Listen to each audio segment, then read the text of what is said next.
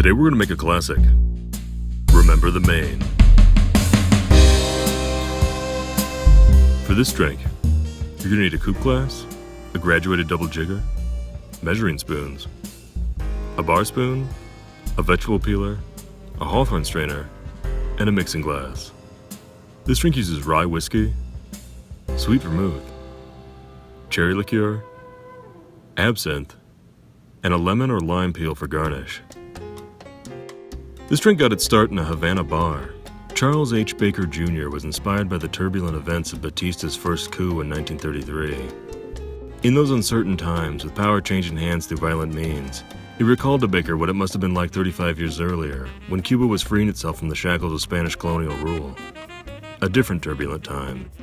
The USS Maine was an American ship that in 1898 blew up in Havana Harbor, killing 258 crew members. The cause of the explosion was dubious, and continues to be debated by historians.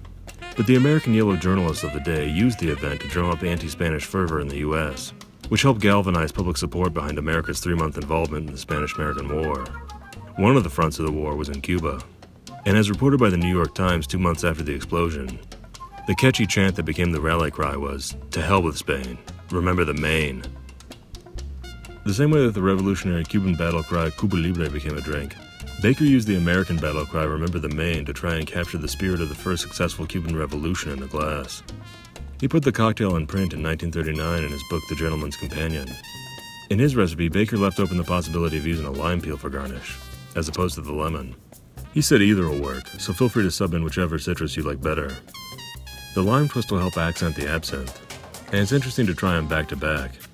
But for me, lemon is the way to go because it pairs so well with the rye. For the cherry liqueur, the most famous choice is cherry herring, but there are others out there. Whichever one you choose, it's a bottle you should have lying around in case you want to make a blood and sand at a moment's notice. With this cherry liqueur, I like using 2 teaspoons, but Beaker gives you the option of using only 1 instead. The drink is a lot like a funky and complex Manhattan. It's rye and sweet vermouth at 2-to-1, plus a couple little extras. At first I was worried that the absinthe would be too overpowering, but it's just enough to give it that earthy finish. The cherry liqueur is like a booster shot to the sweet vermouth, which helps create a wonderful balance. But before that balance can be achieved, the drink takes your taste buds on a wild ride. Let's start by chilling our glass. Fill it with ice and water and set it aside. Next, we're going to measure 1.5 ounces of rye. Add that to the mixing glass. Measure 3/4 ounce of sweet vermouth. Add that to the mixing glass. Measure 2 teaspoons of cherry liqueur. Add that to the mixing glass. With this measuring spoon, that's 2 pours. Measure 1/2 teaspoon of absinthe. Add that to the mixing glass. Add ice and stir it well to chill it down and give it some dilution. Dump the ice and water from your coupe glass. Then strain the contents of your mixing glass into your chilled cocktail glass. Cut a wide swath of lemon peel, or lime peel, being careful not to cut into the white pith. Express the oils of your lemon twist over the drink, rub it along the rim of your glass, and drop it in for garnish. And there you have it, a Rough Rider cocktail if there ever was one. Remember the Maine. Salud.